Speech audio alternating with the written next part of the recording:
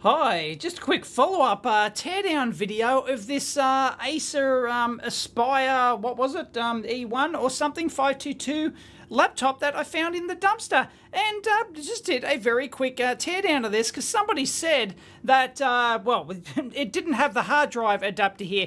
Like, I did find one. You can buy it for 15 bucks from a seller on eBay here in Australia. So I could get that and just plug it in. But somebody said that you could potentially remove the CD-ROM up here and actually plug it in. And, well, yeah, it does actually plug in, but it is not sort of, nah, it's just not going to do it. I believe you can get like adapters for them or something. I haven't looked, but somebody mentioned that. And anyway, there you go. So if I'm going to buy an adapter for that, I might as well buy the proper SATA adapter down here and keep the DVD drive. Anyway, look at this thing. So I'm recording this in 4K, so you can have a good squiz. And check out the, it's got the Wi-Fi module down there, and it does have a USB 3. Somebody said, oh yeah, of course I can just bit from the USB drive, and certainly that's possible. It's got the VGA output, and oh, there's a little power button board up there like that. But look at it, look at it. There's not a speck of dust in this thing. I don't think anyone's ever used this thing. It's just, there's no way this 10-year-old laptop is this clean. I've never seen a laptop this clean. There's not a speck of dust in that fan. I'm pretty sure nobody's cleaned it.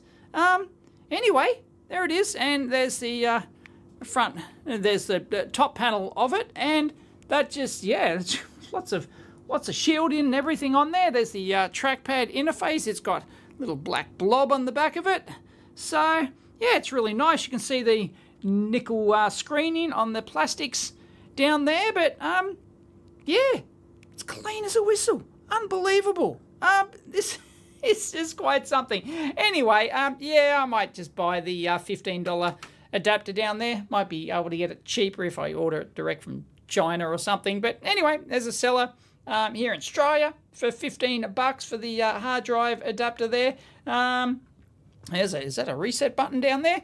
Easy to replace the battery. It's easy to get into this thing. You just take off 10 million screws here on the bottom. But once you do that, you're in like Flynn.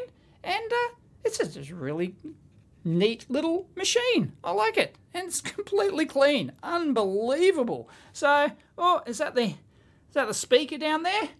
It's only got the one, has it? It's got a little rubber baby buggy bumper compliant mechanism in there, but yeah, it looks like it's only got the one. So it's a mono jobby. But these are only USB 2s, but it does have the USB 3 over there. It's got an SD card reader, really handy. I don't know. I might just get up and running because it's in such, like, it's practically brand new. Unbelievable. Anyway, that's it. Catch you next time.